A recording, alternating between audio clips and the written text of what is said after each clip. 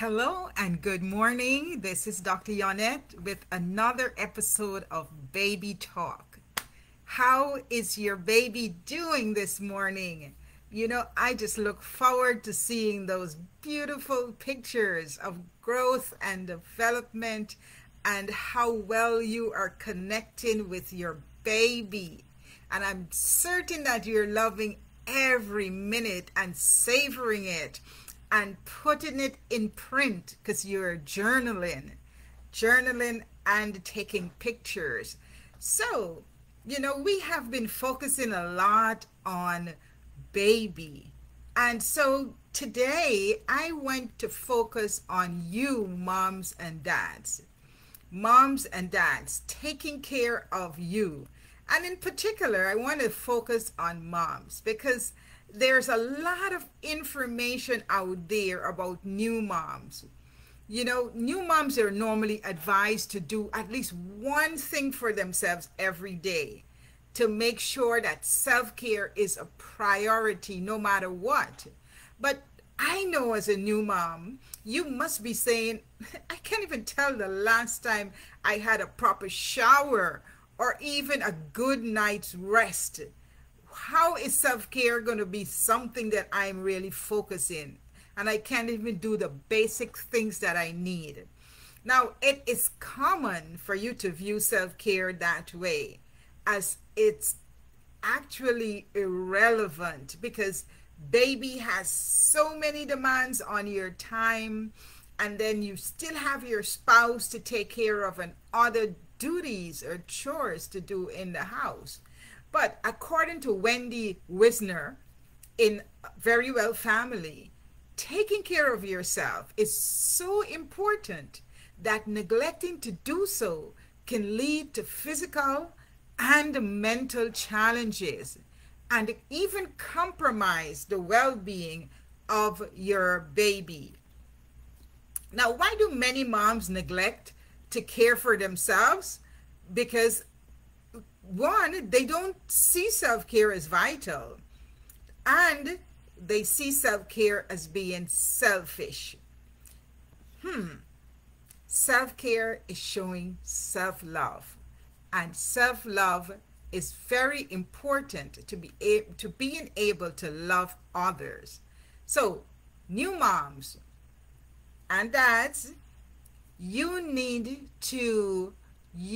need to find a way to do the following. One, you need to learn how to say no. Prioritize so that you can know what's important and do what's important, and say no when other things get crowded into your priorities. Number two, see yourself as being good enough because you have taken care of yourself. A lot of times that we look at ourselves as, because we don't feel that we look well. We haven't taken the time to take care of ourselves, so we have that attitude towards us. Number three, ask for help. If you are overwhelmed, you don't have to do everything, and that's one of the great sins of women. Mothers, you think that you have to save the entire world, but you don't. Ask for help when you need it. Number four, talk about how you feel. If you're feeling tired and overwhelmed and depressed, talk about it so that you can get it out there and people can know that you need support. And then stop feeling guilty. If you take some time for yourself, you have no reason to feel guilty about that. If you stop, if you didn't complete everything you had on your list for the day, the 6 most important things or the 10 most important things, us moms tend to have our list to be endless. Don't feel guilty if you haven't completed all that you have on your list. Now, here are 10 ideas that you can use, and I have added an 11th idea because I want you to focus on this 11th one, and we're going to do it together. Go for a 20-minute walk without your baby. Just go. Take an afternoon, every day or a morning, whenever it is convenient, and go for a walk for 20 minutes all by yourself. Talk or text with a friend or counselor. I remember when I was raising my baby, I like shut off all my friends because all my time was focused on raising the baby. But you know, you really need to have some time when you are connecting with the outside world.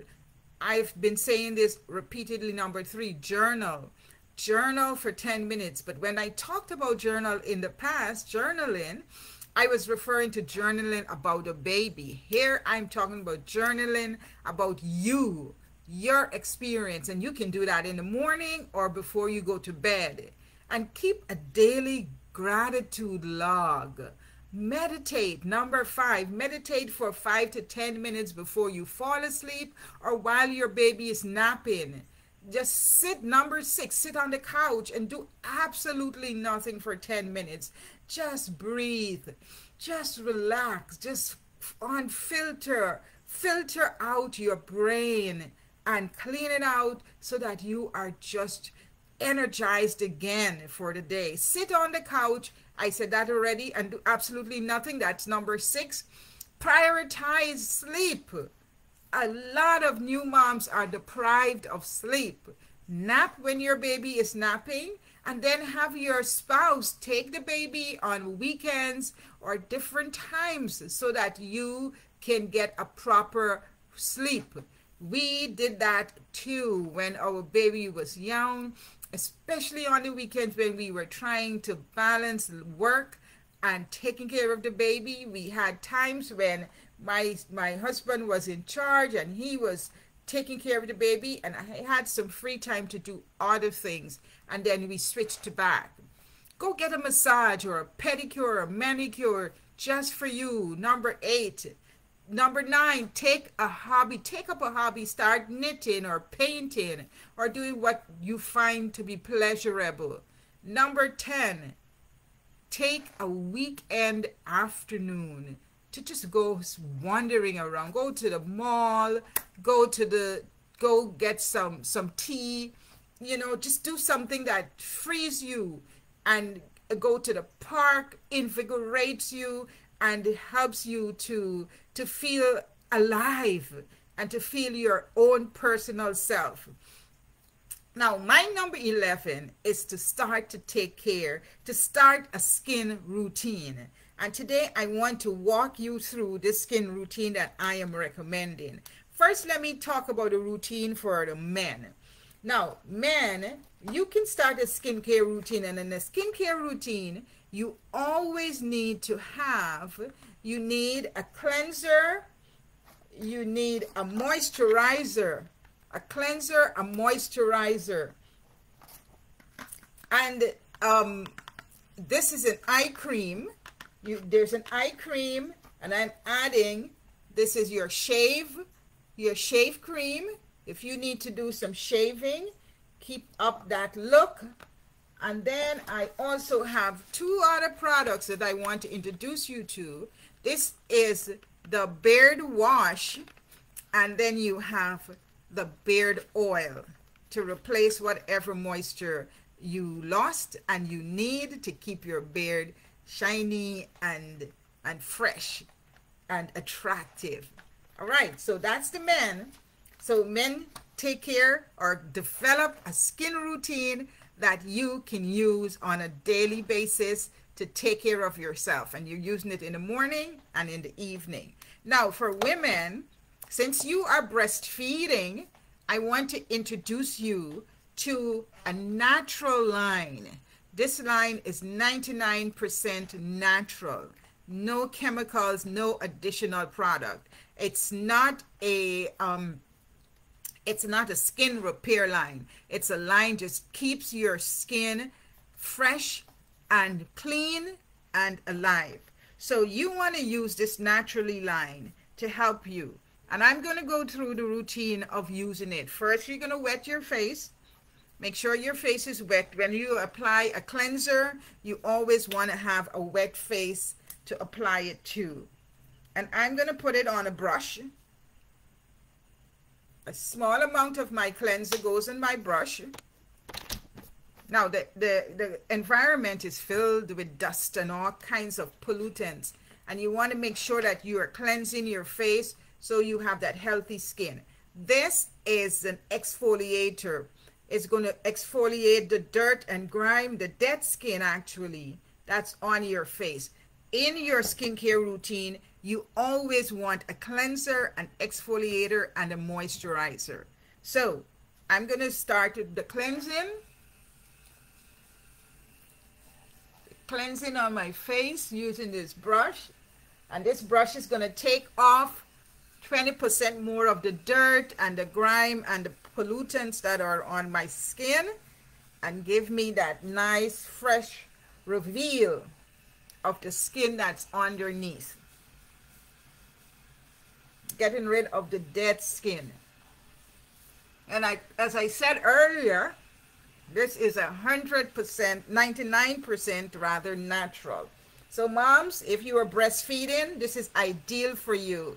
And then other moms who may have going through chemotherapy, you know, this would be very much so ideal for them as well.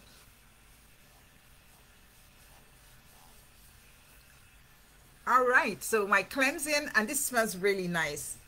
This smells really, really nice. My cleansing is complete. So I'm going to wash off the excess cleanser that's on my face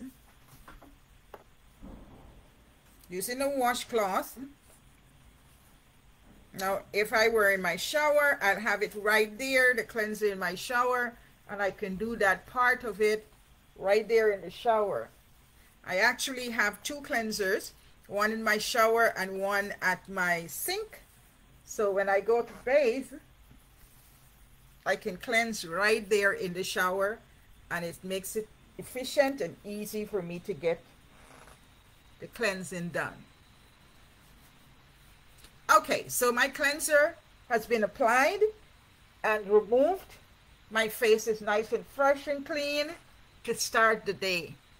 So cleanser is applied. Now we're going to apply the moisturizer. And for our moisturizer today, we're going to use the oil. This is called the nourishing oil. And we apply just a few drops. And it smells really, really good. Just a few drops of this nourishing oil that's mixed with almond and various types of oil. That's going to give you that moisturizer, the moisturizing effect that you need to keep your skin nice and fresh. You're getting under your chin and your jawline, and that's nice and moisturized. And then you're going to use the moisturizing stick. Now this oil, let me go back to the oil. This oil is very versatile. You can also use the oil, this oil, which is a nourishing oil, on your cuticles. Right there to keep them from breaking. You can use it in your hair. So it's very versatile and it smells really, really good. And then the moisturizing stick, you can use it for those ashy elbows and your knees. And these two products are very, you know, you can just stick them in your pocketbook and take them with you and use them throughout your day. Now, the second to last step that I'm going to do in that cleansing process is to apply the scrub. This is a lip scrub. It's a sugar scrub, and I'm going to scrub off the dead skin on my lips. I'm going to scrub off the dead skin. Again, we are taking care of mom. We are taking care of mom because we have neglected self-care, and I'm sharing with you a few strategies that you can use to take off the scrub in your self-care routine. Now we talked about quite a few. This is the lip balm.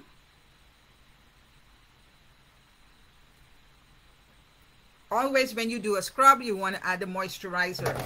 We talked about quite a few things that we can do to help with taking care of you. Now, I mentioned that one of the things that you can do is go for a walk. And when you go for a walk, you want to make sure that you are protected from the sun's rays. So you're using, this is a CC cream that I want you to use. It has SPF, and it's going to keep your skin protected from the sun rays as you go out for your walk in the morning or in the afternoon. You always want to be protected whether or not the sun is up. You should always have some form of protection on your skin. Okay, so I know moms, you are busy, so we're going to do this nice and quick. So you can see that self-care does not have to mean that you have a whole lot of time. You can just do that self-care as quickly as you can. So I applied the CC cream. Now I'm going to just apply some powder, some translucent powder to take care of that sheen on my face.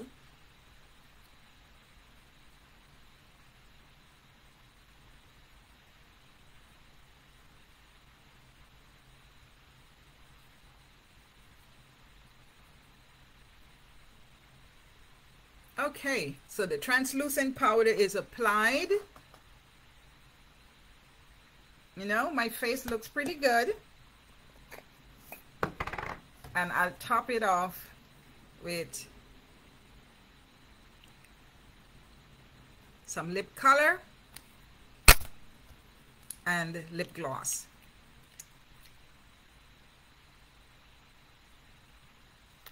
All right, so that's it for today. Remember, self-care is very important to the health, mental health, and physical health, and your overall well-being of your baby. So develop a skincare routine that you can use in the morning and in the evening.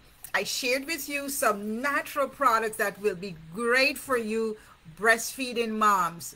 And I also shared with you some products that are going to be great for you dads as you participate in the rearing of your newborn. Thank you for joining me this morning. This is Dr. Yonette. Have a great day taking care of baby as you take care of you.